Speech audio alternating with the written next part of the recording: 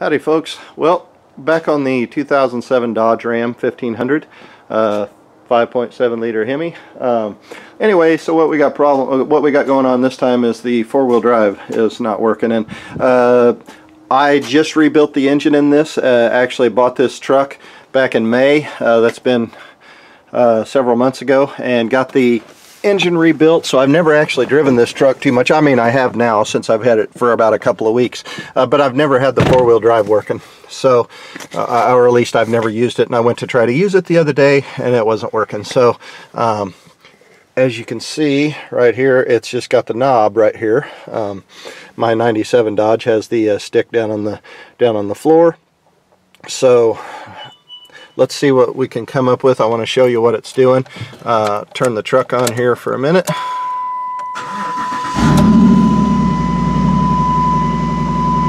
Now if you happen to see that check engine light come on, it might come on. I've got an O2 sensor I think I need to replace. I was just kind of waiting, but I cleared the code, but it might come on. If it does, it doesn't have anything to do with this problem.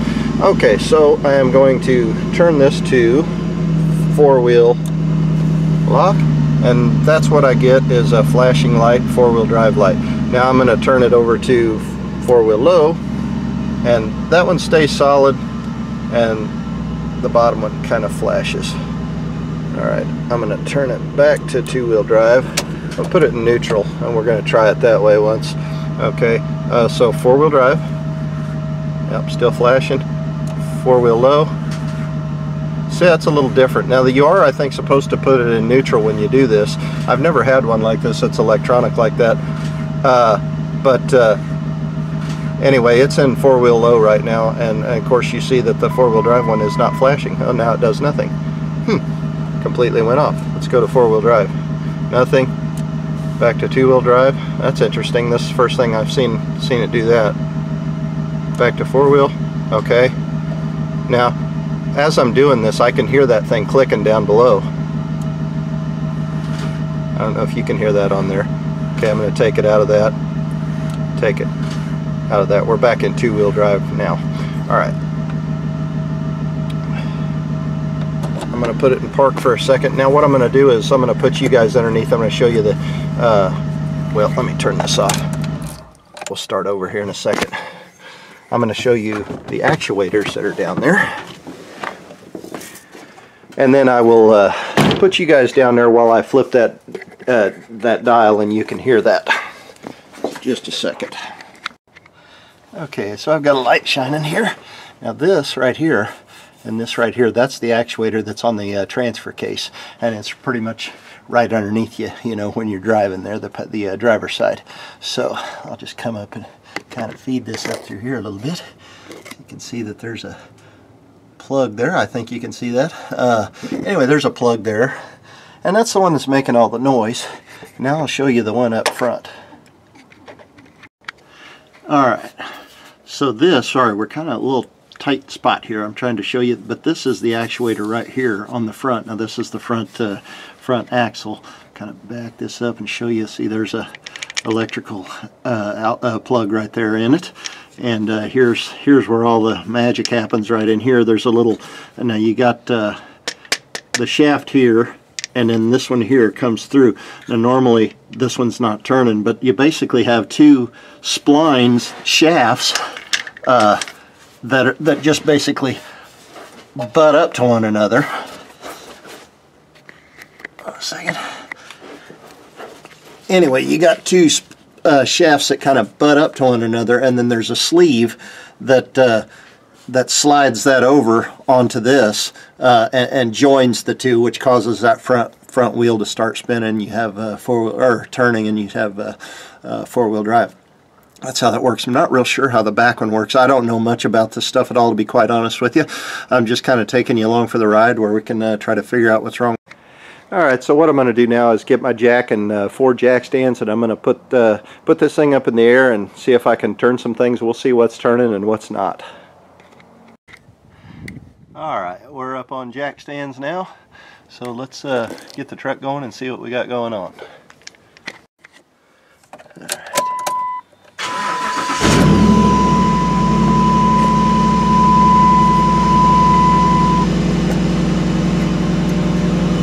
Okay, I'm going to put it in neutral for now. This guy in 4-wheel drive. And now I'm going to put it in drive.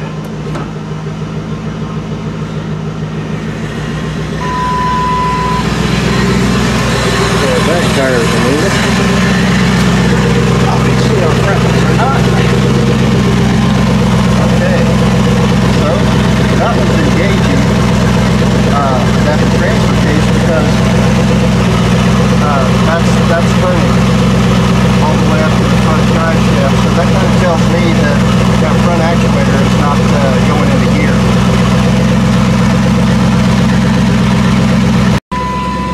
Go ahead and turn this. Put this in neutral. Turn this back to 2-wheel drive. Put it back in drive. Foot off the brake. Okay, our wheels are still turning. And you can see in 2-wheel drive, that shaft is going towards the left, turning, but the front one is not. So, like I said, that should be the front actuator not working. See, I'll have to get my meter out and see what kind of power we got going on up there. Alright, well, we'll pull this off and see what we got here. Looks like you just squeeze this right here. There we go, and it pulls off. Just a 4-point connector in there. Instead of my meter, I just got my test light, and we'll try that. See what power we got. Now this I did have unplugged. This is part of the wiring harness. I did have this unplugged when I had the engine out, and I do remember plugging that in. You know, so it could possibly be a wire pulled apart in there or something. I'm usually pretty good about pulling on the plugs, not the wires, but it is possible. Wouldn't that be nice? But anyway, we'll give this a try and see what power we've got going to it. Alright, I've got the truck running, obviously, and it's in neutral and in 4-wheel drive. We'll test our wheels here. You probably can't see the tester. I'll try to do it so you can see. Okay, we got power on that one. Nothing there. Nothing there. Nothing there. I don't know what we're supposed to have, but we do have power on that one coming to it. Okay, have to do a little research. Well, folks, I've got it in 2-wheel drive right now. Took it out of 4-wheel drive and put it in 2-wheel drive. It seems to me like there should be another one of these lit up if it's in 2-wheel drive, because I don't know why there's four points here, but I think because that actuator slides that sleeve, slides it on to engage the 2 shafts, and then slides it back off to disengage it. So I don't think there's a spring inside there that holds that away, like when you just, you know, to cut the power from it, that the spring pushes it back out of the way. I don't think there is. There could be, but I don't think so. So I would think there's a power to another one. Well, it's that same one. Nothing on that one. Nothing on that one. Nothing on that one. So, well, I'm going to do something I should have already done. Should have been the first thing I did, I guess. See if there's some kind of a fuse somewhere.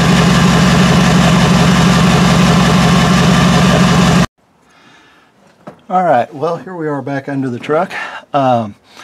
I did not find a fuse, and I really kind of didn't think I would. I did have power to this and everything, so didn't think there would be, but I didn't find a fuse for it anyway. So this is actually, well, let's see, the last time you saw me here, it was Saturday, and it's Thursday now. I ordered a new one of these because I do think that's what it is. I kind of had done just some thinking on it, and did try to kind of do a little bit of test using these wires here. Had some jumper wires, and really wasn't coming up with anything. So I'm hoping that it is that, and we can just maybe replace that and be done with it. But we will also take it and do kind of a bench test, maybe see if we can get something out of it, and the new one too. We'll see if we can get it to do something. So let's take this off, and all that consists of is these 4 bolts here, 1, 2, and then 2 on the top here, and I believe they're 13 millimeters. Take this plug off here. There we go. Okay, now I need to know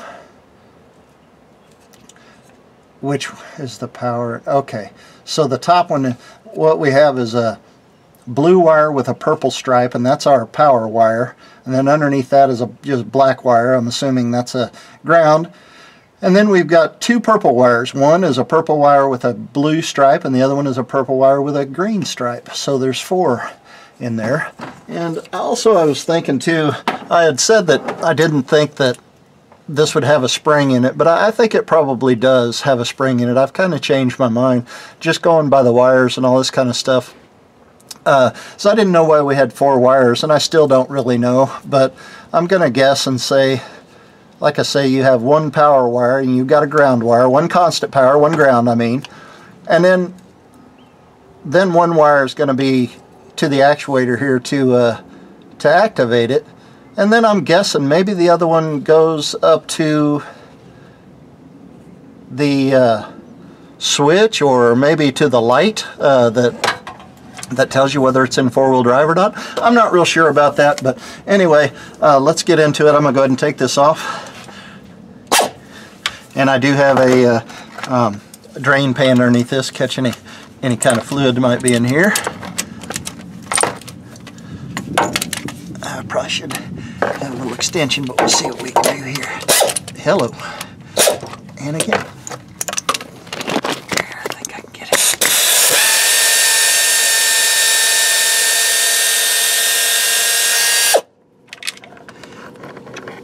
All right.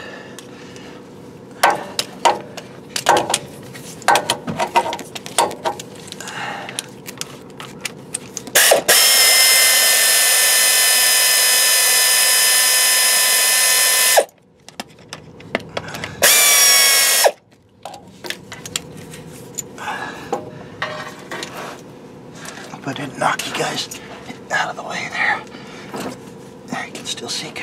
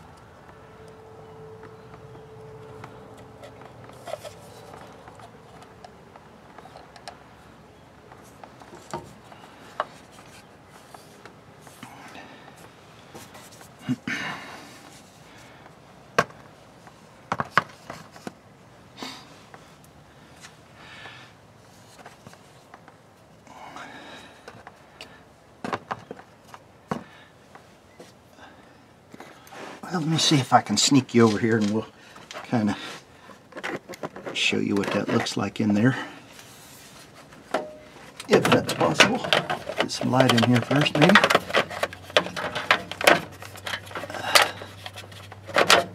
Okay. Sorry, we're in a tight spot. I don't have the truck jacked up anymore. Okay. Now you can see that right there. That just slides over, and or it's supposed to slide over when they're all lined up, and that joins those 2 shafts together. And that fork that you just saw come off of the that was on the actuator there, that, of course, it goes around here, and that's what moves back and forth. So Well, I'm glad to see a little fluid came out of there, or a little oil came out of there. I actually have not checked the oil level in there either. I hope there's some in there. I guess that could have been the problem the whole time too, but it does seem like it has some in there. And I will check it when we get all this done and make sure that that it's full in there. So let's go inside and see if we can do a bench test on it.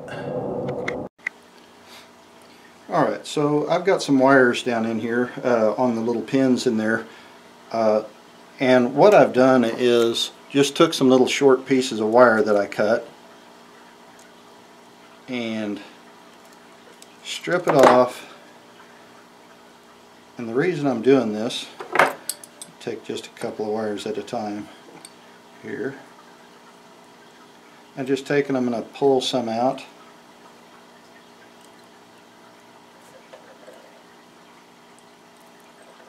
Say a few at a time.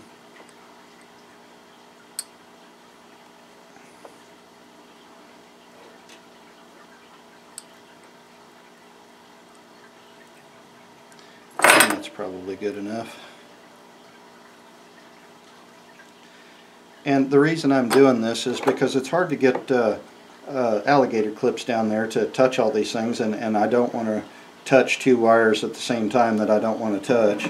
So I'm just taking some wires out of these wires and just press it down in there like that. That way I've got all these wires, they're in there pretty solid, and then I can touch these without having to get in there. I've got a battery here. It's all charged up. See, these alligator clips, would just be too much to go down in that hole to try to get several of them in there without touching, I think. So that one, we'll use the red one here. Oh, and by the way, I remember I found out which ones was the hot wire in there, so I'm just going to go ahead and keep with that. The blue one, this one here is on top, the blue one's on the top. We're going to use green for the black one in there that was ground. And so go to the positive on the battery. I'll hook that up to this one. Alright. And negative on the battery.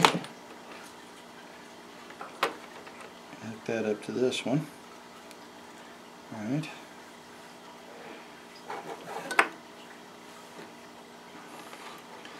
This out of the way now. We should be able to touch this one or this one to this ground and have it do something. It wants to, but it's not doing it, is it? Let's see what this one does. It may do nothing, because like I said before, that might be to a light or something. It's okay.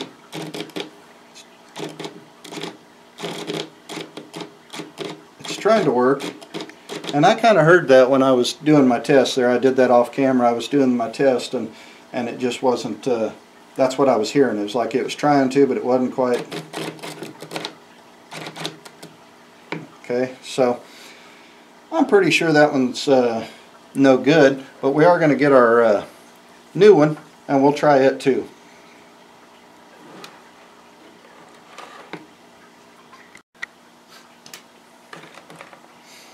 Alright, now I put all the wires back in the exact same spot they were before.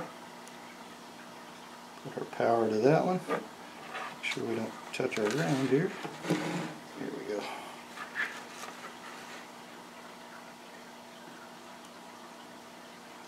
And there's our ground. Let's see what we got.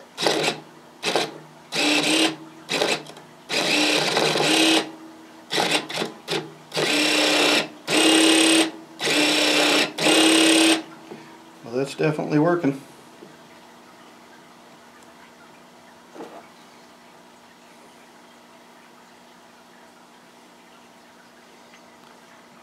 Anyway, you can tell that it's certainly working now.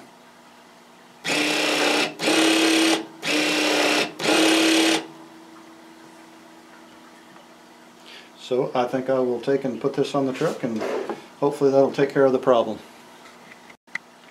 Hey folks, I went back to the old one just to make sure that I was putting the right, putting enough pressure on there, because it was kind of jumping around. This one was kind of jumping around a little bit too, but after I hold this solidly on there, you can see that that is not going to go. So just wanted to make sure.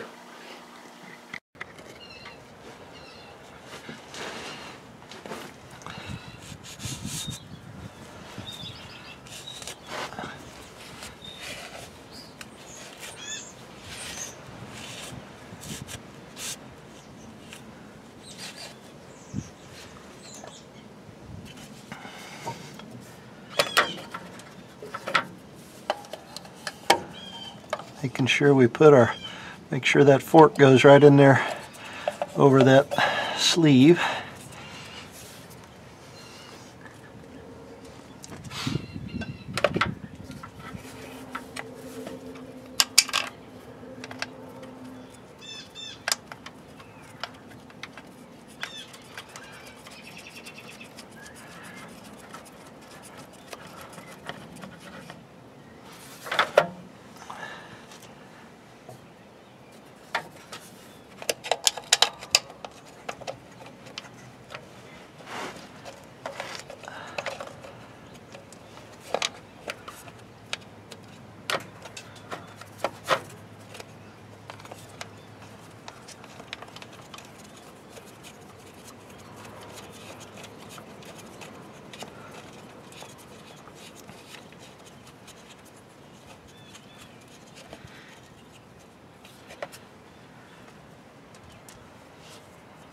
This thing cost, with shipping, let's see, I got it through Rock Auto, and let's see, it was like $93 or something, but with shipping it was like $102, and then probably a little tax that they put on there too.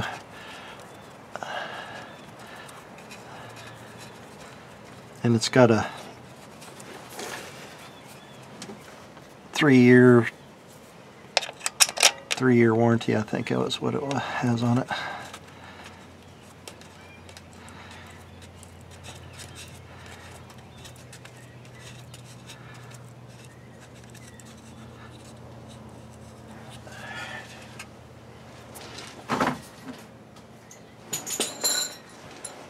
O'Reilly wanted like $215 for it.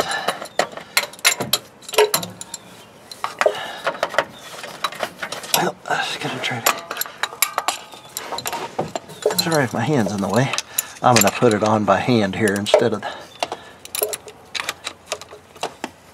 the air ratchet there. I don't know what the torque specs are on this thing. I could kind of feel it when it was coming off. It wasn't a bunch, but probably never would be able to find it in my Haynes manual anyway.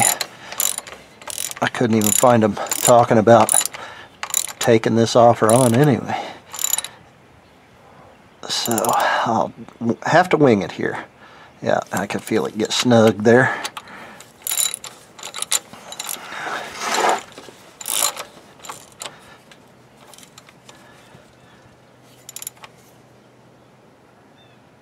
Alright.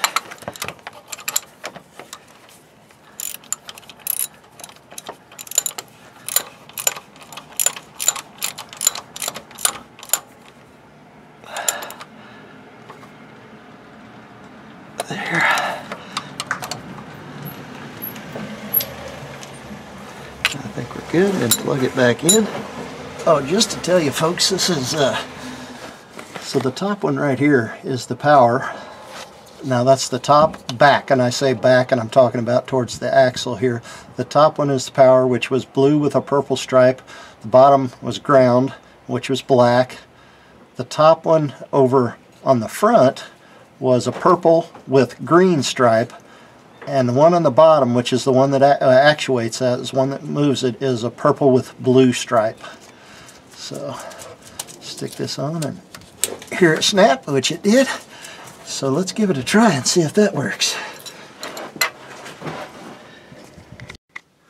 Alright, let's fire this baby up. See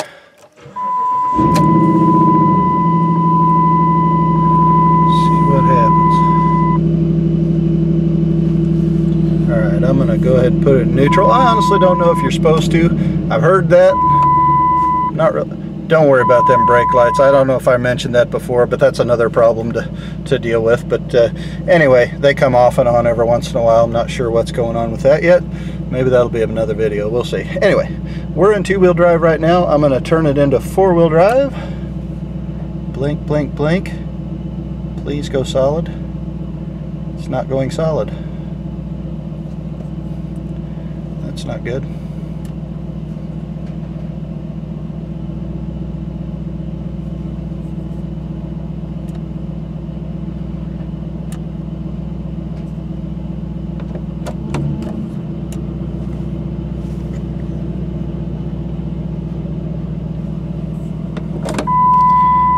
Well, looks like I got some other problem then.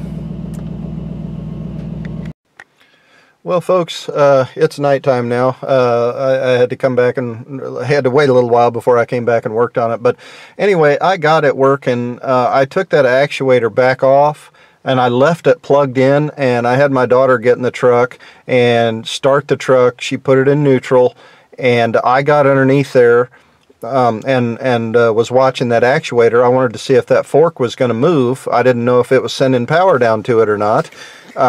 Anyway, so I had her to do that, put it in neutral then, and then put it in 4-wheel drive. And sure enough, it moved on its own just fine, went in and out. I told her I'd had her do it several times, so I knew I was getting power to that thing. So then I put it back on and had her do it again, and the light was still blinking. It wouldn't work. So anyway, I noticed that so I took it back off yet again, and I saw that the splines weren't lined up. So because it was pushing against that other shaft there, you know, it just wasn't lined up, and it was pushing against it. So anyway, I got my jack, raised up the passenger side wheel so I could turn just that wheel by itself, and I slid that sleeve right over to it, or on it where it was connecting the two. So then I put the actuator back on, and it lined up just fine, and I put it back on, and now it's working. So anyway, and of course I let it down. I'm going to turn the truck on now, and see what we got going. Put it in neutral, and it turned it in 4-wheel drive, and there you go. It's flashing a little bit. I drove around just a little bit, and I'm going to take it back out of 4-wheel drive. Kind of flashes a couple times, and then alright, now I'm going to take you guys for a little ride here in the dark. Guess I can turn my lights on. There we go.